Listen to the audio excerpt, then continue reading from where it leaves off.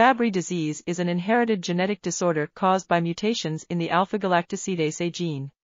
This results in decreased levels of the enzyme alpha-galactosidase A, leading to the accumulation of certain fatty substances called globotriacylceramide, GB3, and lyso, GB3 in the kidneys.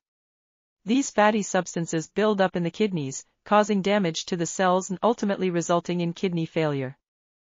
Enzyme replacement therapy and pharmacological chaperones are currently used as treatments for Fabry disease.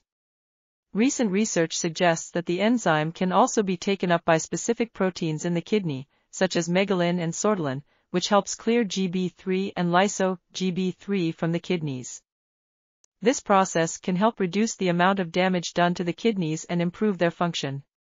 Additionally, Fabry patients have been found to be more susceptible to complications during the COVID-19 pandemic, including acute kidney injury and requiring renal replacement therapy. This article was authored by Hernán Trimarchi.